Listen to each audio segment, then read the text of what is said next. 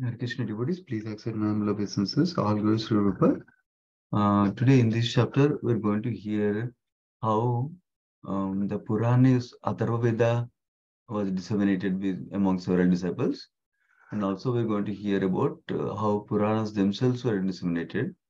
And also the most bigger topic in this chapter is the topics that are described in the Puranas are the 10 characteristics of a Puranas, like Mahapuranas, like that.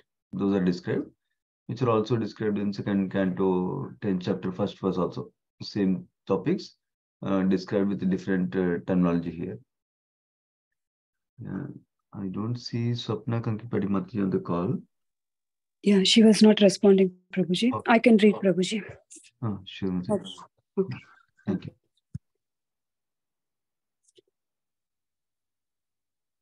Om Namo Bhagavate Vasudevaya. Om Namo Bhagavate Vasudevaya. Om Namo Bhagavate Vasudevaya. Narayanam Namaskrityam Naram Chaiva Narottamam Devim Saraswatim Vyasam Tato Jayam Udirayet.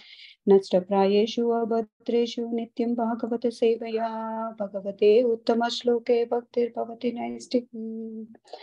Hare Krishna to all dear devotees. Please accept my humble obeisances. Today we are reading from Srimad Bhagavatam, Canto 12, Chapter 7, Text 1 to 25. Just opening Prabhuji. Text 1. Sutta Goswami said, Sumantu Rishi, the authority on the Atharva Veda, taught his Samhita to his disciple Kabandha, who in turn spoke it to the Patya and Vedadharasa. Text 2. Sukhiyani, Brahmabhali, Modhosa and Paipalani were the disciples of Vedadharasa. Hear from me also the names of the disciple of Patya. My dear Brahmana, they are Kumuda, Sunuka and Jali, all of whom knew the Atharva Veda very well. Text 3. Babharu and Saindhavanya, disciples of Sunaka, studied the two divisions of their spiritual master, completion of the Atharva Veda. Saindhavanya's disciple Savarna and the disciples of other great sages also studied the edition of Atharva Veda. Text 4. Nakshatra Kalpa, Santhi Kalpa, Kashyapa, Angirasa and others were also among the acharyas of the Atharva Veda.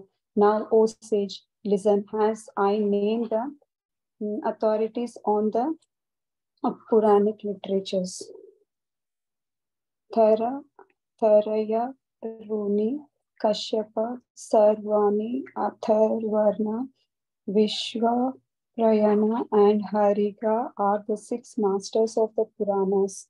Text 6. Each of them studied one of the 6 anthologies of the Puranas from my father, Roma Rishin, who was the disciple of Sri Vyasadeva. I became the disciple of these 6 authorities and thoroughly learned all the presentations of the Puranic wisdom. Text 7.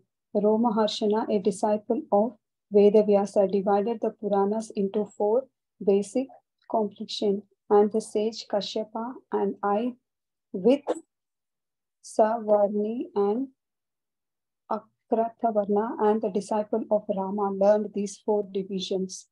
O Sunaka, please hear the attention of the characteristics of the Purana, which have been defined by the most eminent learned Brahmanas in the accordance with the Vedic literatures.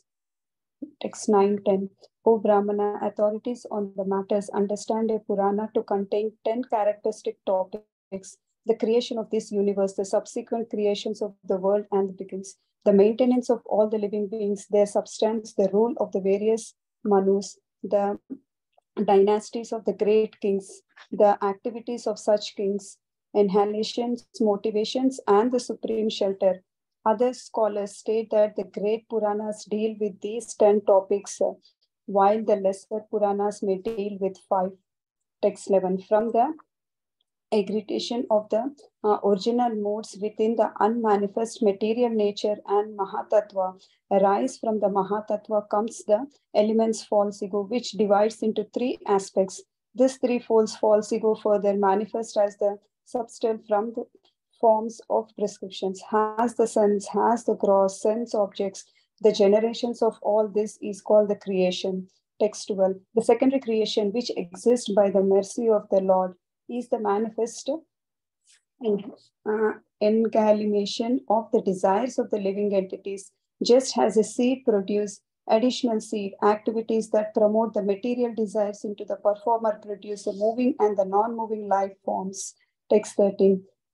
Virita means the process of the substance by which the moving beings live upon the non-moving. For a human, Virita specifically means acting for one's livelihood in the manner suited to his personal nature. Such action may be carried out either in the pursuit of the selfish desire or in the accordance with the law of the God.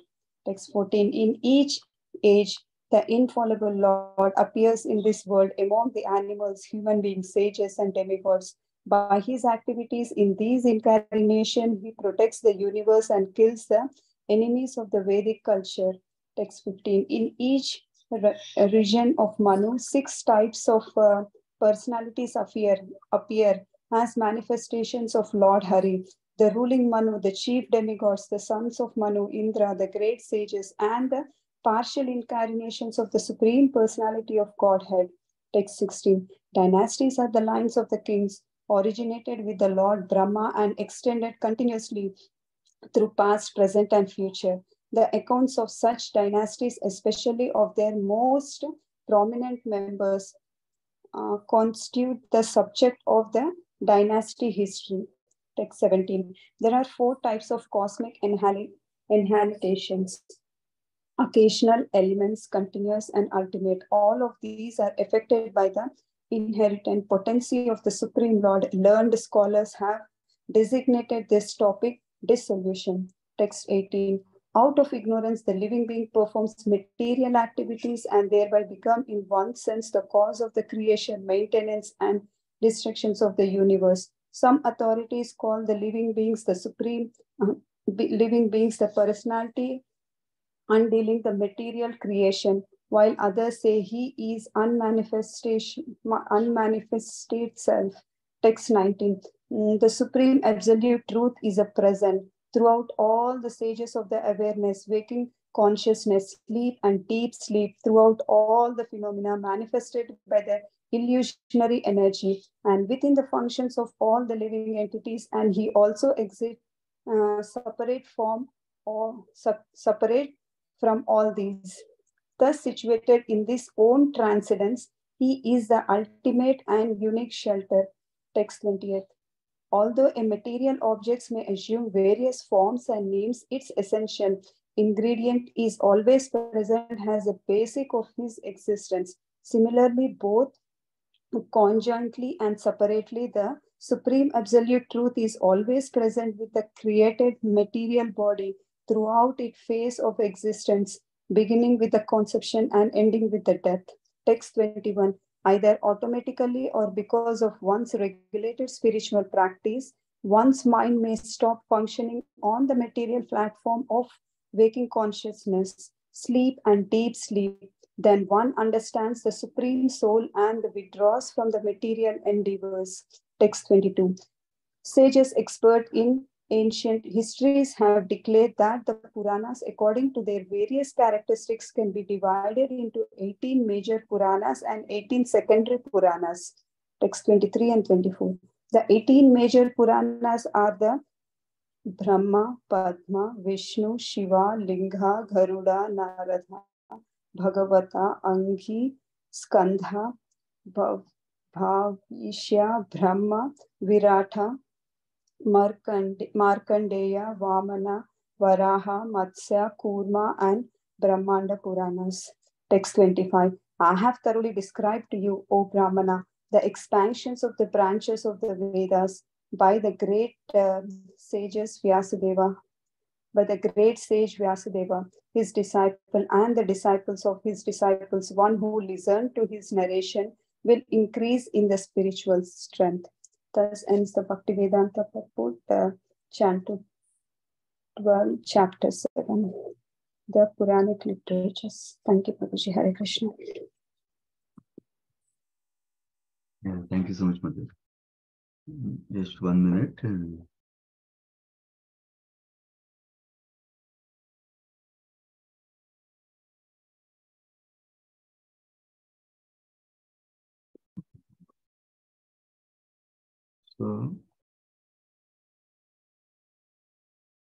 So we are hearing the context here was that Suta Goswami and sages of Naimisharanya was speaking, and then sages of Naimisharanya asked a question a couple of chapters ago actually, that how the Srimad Bhagavatam Purana came about, how the Vyasadeva and his disciples disseminated all the Vedic scriptures. That was the question that started. In the previous chapter, how the Rig Veda, Samaveda, and Yajurveda, how they are disseminated among one disciple, one guru to disciple, and the other guru to disciple, like that. How it came in a parampara was described nicely. Now, in this chapter, two main themes are coming, like I described.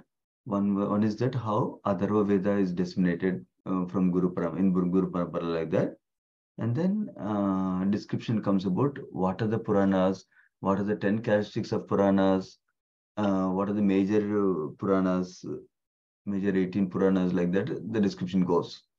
So we'll go to the first topic, which is how Atharva Veda was disseminated, like that. In the topic text 1, Suta Goswami is describing that Sumantu Rishi was the authority of the Atharva Veda, it seems. So he taught his disciple Kadamba, who in turn taught it to Patya and Vedadarsha, two other disciples. So in the purport for the next verse, it makes it clear that among these two, Vedadarsha divided again the other Veda into 4 parts and gave it to his disciples, it seems. And the other disciple Patya divided into 3 parts, it seems. Like that, it is disseminated to other disciples, like that. That's where third and fourth were also going on. Third also goes like that. Only 3 verses are allocated to indicate how Atharva Veda was disseminated. Now the topic switches here. He says in the 4th verse, middle of the 4th verse, O sage, listen as they name the authorities on Puranic literature. Now he's giving the who are the authorities of the Puranic literature now. Who is giving this? Suta Goswami. In the text 5, he says the 6 masters of Puranas. Who are they? Kashyapa, Savarni, Akritavrana, Vaisampayana, and Harita. Like that. Those are 6 masters of the Purana systems, 6 authorities.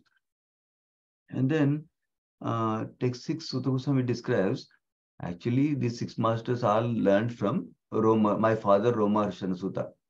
And who learned from Vyasadeva.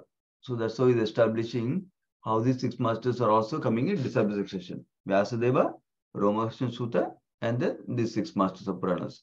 And from those 6 masters of Purana, he describes this Suta Goswami is speaking, learned from them, he says. Not directly from his father, but from these masters who learned from his father, like that.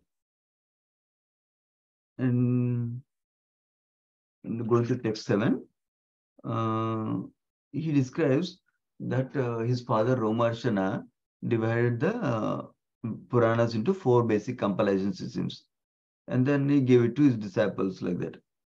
And then now he switches the topic. So first he described Atharva Veda dissemination. He described the masters of Puranas and how he learned the Puranas from the 6 masters who learned from his father, like that. Now he switches to another topic, which is, he says, please hear with attention the characteristics of a Purana, which have been defined by the most eminent learned Brahmanas in accordance with Vedic literature. So again, he's not making up something. He's quoting what previous acharyas already described, like that is saying. These 10 characteristics of Purana are already described like that. And if you remember, in the second canto, last chapter, 10th chapter, first verse also describes this. That's quoted in this coming up verse also, purport also. Some terminology is different, but essentially Burjan Prabhu reconciles them to say this is part of that, this is part of that, like that also. But essentially 10 characteristics are there in Puranas like that. Now, this verse, 9th and 10th verse, talks about the 10 characteristics. The way it talks about is creation, primary creation is one topic, subsequent creation or secondary creation of world and beings is second topic. Like that, it gives other topics, maintenance of all living beings, their sustenance, rule of various manus, dynasties of great kings, activities of such kings, annihilation, motivation, and the supreme shelter. These are the topics it describes. And then this verse also states another important point that is elaborated in the later verse also, that there is something called Mahapuranas. Mahapuranas contain all the 10 topics in full. Whereas there are lesser Puranas, they are not called Mahapuranas, they have only 5 topics. What is there in the 5? We'll hear also. I think in one of these purports is clear. What is there? What are the 5 topics in a smaller Purana like that? Whereas Mahapurana. Bhagavatam is a Mahapurana. We'll find out there also in the coming verses. And then this purport also quotes the common verse we know, how 10 topics of Srimad Bhagavatam are described. Sri Sukavacha, Atra Sargo Visargascha, Sanam Poshanamutayaha, Manvantaresha Anukata, Nirodho Muktirasrayaha. That's a common verse we know about 10 topics of Srimad Bhagavatam. But this verse is talking generally about all Puranas like that. Then, actually, yeah. So actually, that comment, Jiva Goswami also confirms it seems that the Mahapuranas like Srimad Bhagavatam will deal with 10 topics, whereas the lesser Puranas deal with only 5 like that. Then, what are those 5 Puranas that deal only with 5 characteristics that is described in the purport here? Actually, that is quoting Jiva Goswami's reference. It says, creation, secondary creation, dynasties of kings, reigns of the Manus, and the activities of various dynasties.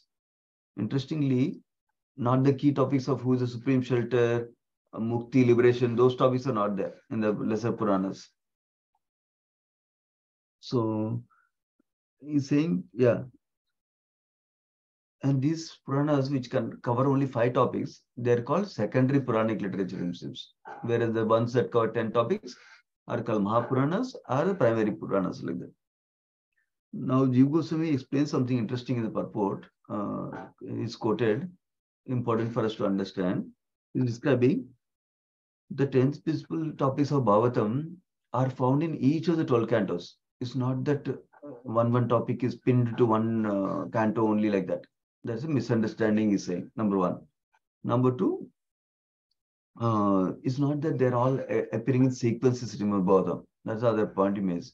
So overall, he makes the point that these 10 characteristics, 10 topics are there in each canto with different degrees of emphasis and analysis like that. So we should not artificially think that this canto is this canto is this, like that. Of course, devotees talk about that also by giving this caveat, but still saying the major emphasis in this canto is this, like that. For example, canto 5, major emphasis is Thana, like position of planets, like that is described. But Jiva Goswami says that is only to understand there is emphasis, but all the topics are there, each of the cantos like that. Okay, now going to the next verse, text 11. So now in these last 2 verses, 9 and 10, Suta Goswami described the 10 characteristics or 10 topics of the Puranas now. Now he's going to describe what does each mean like that. That's where it's going. Text 11, he starts to describe what is the Sarga or the primary creation. We know primary creation is what the Mahavishnu does, meaning he creates the ingredient elements, material elements that are required for the secondary creation by Lord Brahma like that. That is the essence of the topic. Of course, the verse itself gives some detail, like how from Pradhana, Mahatattva comes, then from Mahatattva, false ego comes, and then false ego further manifests a subtle sense objects, like that. Some detail it gives, which we already discussed in second canto and third canto. Like that. Essentially, the principle is that the basic ingredients for creation of the universe is coming from Supreme Lord. That is the main point we need to learn. That is called Sarga or creation. Now, text 12 describes the second topic, which is the secondary creation, or also called as Visarga. Yeah. Here also it's the same term used in here also in this context. And basically, this secondary creation is what Lord Brahma does, using the ingredients that's supplied by Lord already, using the blueprints applied by the Lord already. So he's just making it happen. He's executing on it like that. Commonly, yeah, I think that's good enough. Yeah. And then here, Burjan Prabhu writes in his commentary, in his study guide, that we hear about Uti, or creative impetus. That means what impels a human being to do positive actions or negative actions. Like Hiranyakashipu, we were celebrating Nasam Chaturdashi yesterday. Hiranyakashipu had the negative impetus to destroy things and to go against Vishnu like that. Whereas Prahlad Maharaj has a positive impetus to go towards Vishnu, to worship Supreme Lord like that. So that is also included in this topic according to this categorization in this canto like that Burjan Prabhu describes. Meaning the 10 topics are described here and 10 topics described in the second canto. He's aligning them both so that we don't see, oh, what is that? Where is that? Where is that? We don't get confused like that. But point is secondary creation here, which is Visarga. That is creation done by Lord Brahma. Now text 13 describes another topic called Vritti, or the process of sustenance. Interestingly, the way it's described here, it describes Vritti means by which the moving beings live upon the non-moving. That means for humans, Vritti specifically means acting for one's livelihood in a manner suited to his personal nature. According to my personal nature, how I act to earn my livelihood. That is what is being described here. So then that can be done by in two ways is described here. One is either I have some selfish desires, so I'm pursuing that.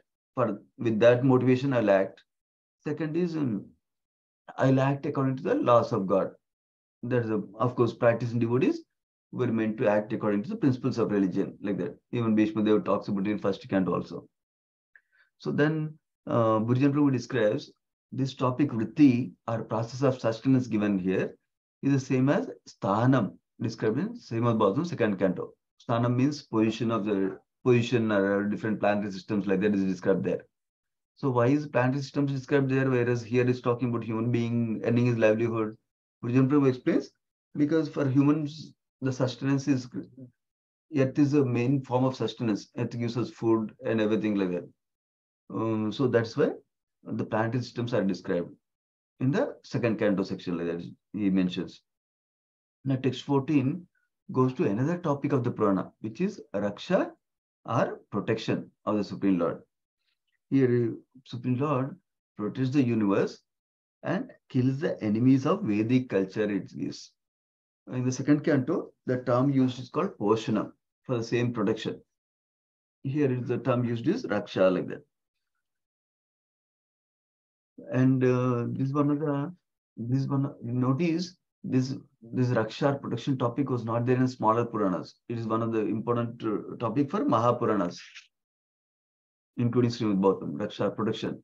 Like one common example Burjan Prabhu gives about Raksha is the Ajamila pastime in the 6th canto of Srimad Bhagavatam, where Ajamila was protected by Vishnu Dutas like that. Now the next topic described in text 15 is called Antarani. Antarani is the same as Manvantara, described in that second canto verse. Basically, here this verse is talking about in each reign of Manu, there are 6 types of personalities who appear as manifestations of Lord Hari. We remember our Vedic time is cyclical, right? Satya Yuga, Treta Yuga, Dwapar Yuga, Kali Yuga, like that. 4 of them. We know Kali Yuga itself is 432,000 years long. But these 4 yugas put together, that Kali Yuga times 10, that is 4.32 million years like that. That's called one Divya Yuga. So now 1,000 of these Divya Yugas make up one day of Brahma, we learned. So that's called a Kalpa, one day of Brahma. And in that Kalpa, we hear how there are 14 Manus who are leading the mankind. And then 14 Manus, if you divide that 1000 Yuga cycles by 14, it comes to 17 Divya Yugas like that, 71 Divya Yugas like that. So that's what is being described. Bhujan Prabhu describes as analysis, that's why I'm sharing. So the 71 times 4.32 million years, that much time each Manu is ruling. For that time the Manu is ruling, there are 6 kinds of personalities who are expansions of Supreme Lord that are coming here, it seems. Who are they? We discussed this topic in detail, I believe in the beginning of 6th canto, if I remember correctly. Somewhere in 6th canto, this topic was described in detail. So then what is that? The 6 type of personalities. First is Manu, who is the ruling personality. Like for first Manvantara is Swayambhu Manu, like that.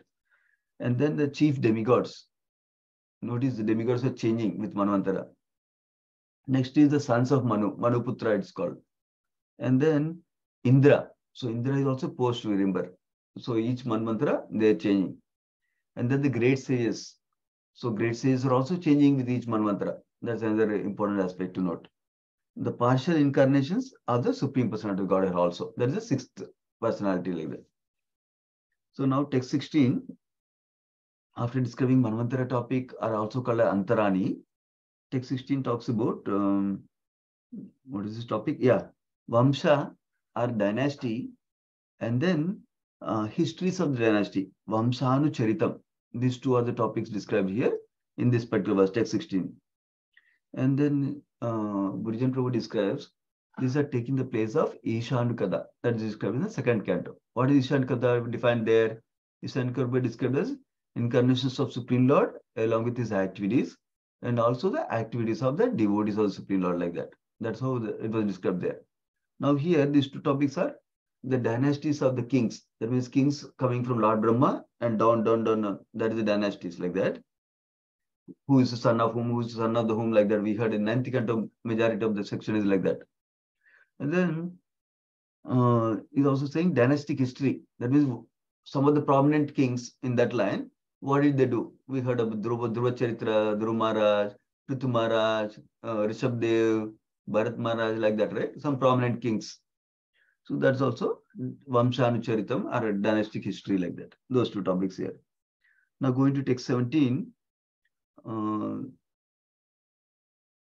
Text 17 talks about, what is the topic? Samstha, the dissolution, it seems.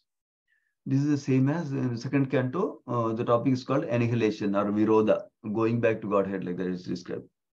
Winding up of cosmic manifestation. Now, this is describing the 4 types of cosmic annihilation, which we already read in the previous chapters. Occasional, elemental, continuous, and ultimate.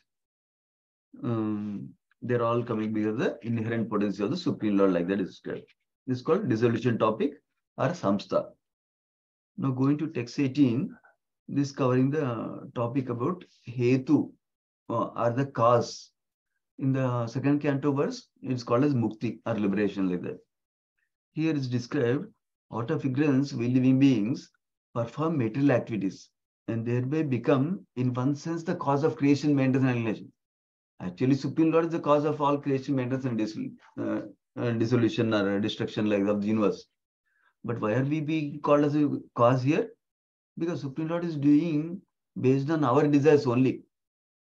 That's why he's doing. Why is he creating material creation? We heard that in extensive in 2nd and 3rd cantos.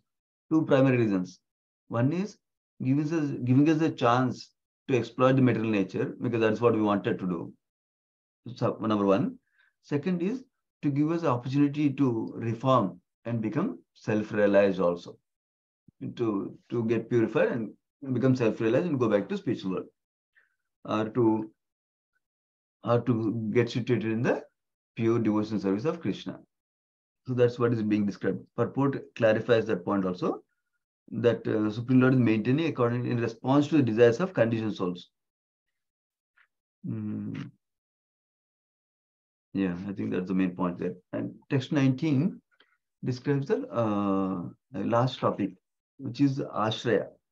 In 2nd canto, it used to be called as Ashraya, the shelter, supreme shelter, which is primarily elaborated so much in 10th canto. So here, the word is used Apashraya. Apashtam is the unique shelter, it seems. So basically, point is that supreme absolute truth, Krishna, is the basis of everything. Is present throughout the stages of awareness, whether it is waking consciousness, sleeping or deep sleep, throughout all phenomena of the Maya, and within the functions of all the jivas. And he also not only is existing in all these things here in the universe, but he is also existing separately from these also. So Supreme Lord is existing through his energies everywhere and is existing separately also. Such person, such ultimate absolute truth is the absolute shelter, supreme shelter, like that. This is talking about. That is the 10th topic of this Srimad Bhagavatam or all the Mahapuranas like that. Now going to the 20th verse. Now after giving the unique shelter as a last topic, he gives an example how Krishna is the unique shelter like that.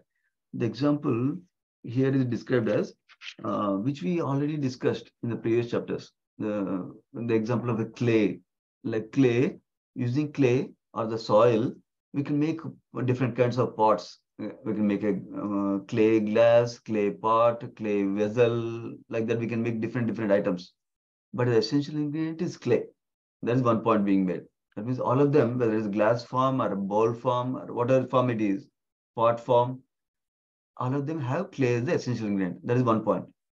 Second point is, even though some soil is made into these forms, there is soil also, clay here also. That means clay existing separately also. So, like Supreme Lord is existing separately, and then Supreme Lord is existing through his energies and different things also in the universe like that. So that is the analogy being given here to understand how Supreme Lord is the ultimate shelter or unique shelter for everything like that. Now going to 21st verse, Suta Goswami in essence is doing the conclusion of the Vedas. What is the conclusion of the Vedas? To focus our full consciousness on the Supreme Lord. That is the main focus of the Vedas. That's what he is describing in this verse. This purport has something interesting. He says, Bhakti dissolves the subtle body of the living entity without separate endeavor. Like how in the fire in the stomach will digest all that we eat. Similarly, by performing bhakti, our subtle body, which has all the desires, bad qualities of greed, false pride, and it gets dissolved, and including the false ego, like that is described, bhakti lives. And then it elevates us to pure consciousness, Krishna consciousness, like that. The 22nd verse describes, now here is directly verse is saying, Suta Goswami is saying, the Puranas can be divided into 18 major Puranas and 18 secondary Puranas. So major Puranas, secondary Puranas are the two words used. I use the primary Puranas, but I think major Puranas is the right word used here. Mahapuranas is a word in Sanskrit. Though all the Mahapuranas are described by names here, and Srimad Bhagavatam is inside that. And in the purport, Jiva Goswami is quoted to indicate that same thing is mentioned not only in Srimad Bhagavatam here, but also Varaha Purana, Shiva Purana, and Matsya Purana also. That makes it authentic, because some people have doubts. Oh, only Srimad Bhagavatam is telling like that. That's why Acharyas are giving the commentary like that. So 18 major Puranas are here. Brahma Purana, Padma Purana, Vishnu Purana, Shiva Purana, Linga Purana, Garuda Purana, Narada Purana, Bhagavad Purana, Agni Purana, Skanda Purana, Bhavishya Purana, Brahmavaivarta Purana, Markandeya Purana, Vamana Purana, Varaha Purana, Matsya, Kurma, and Brahmanda Puranas, it seems. So the last verse for today, it says the expansion of the branches of Vedas. So I explained everything about how the Vedas were disseminated by Vyasadeva and his disciples. One who listens to this narration will increase in spiritual strength, he says. That's how he concludes. From Burjan Prabhu book, I wanted to read a couple of things. One is quoting from Tattva Sandarbha commentary by Gopi Paranandan Prabhu, where he describes the 18 Mahapuranas actually are categorized into for people in mode of goodness, for people in mode of passion, mode of ignorance. So he gives that list here. So I thought I will share with you. He says, what are the Puranas in mode of goodness? He says, Vishnu Purana, Narada Purana, Bhagavata Purana, that is our Srimad Bhagavatam, Garuda Purana, Padma Purana, and Varaha Purana. These are the Puranas in mode of goodness, he says. And then for Puranas in mode of passion, he says, Brahmanda Purana, Brahmavaivarta Purana, Markandeya, Bhavishya, Vamana, and Brahma Puranas. And then Puranas in the mode of ignorance, Tamoguna, is Matsya, Kurma, Linga, Shiva, Skanda, and Agni Puranas, like that he describes. And then he also indicates how Srimad Bhagavatam has a supreme position according to Jiva Goswami. Srimad Bhagavatam is even beyond the mode of goodness also. Number one, Srimad Bhagavatam is not different from Krishna, like we heard in the first canto, third chapter itself. And then Bhagavatam is a natural commentary on the Vedanta Sutra. That way it has a unique position. And it can take us fallen souls from our current position to shelter of Krishna, like that. So we can pause there. Srimad Bhagavatam ki jai, Srila Prabhupada ki jai. Let's offer obeisance to all the devotees of the Lord. Vancha kalpatarubhesha kapasindu bevacha paditanam pavanebhyo vaishnavibhyo namo namaha. Thank you so much, devotees. Hare Krishna.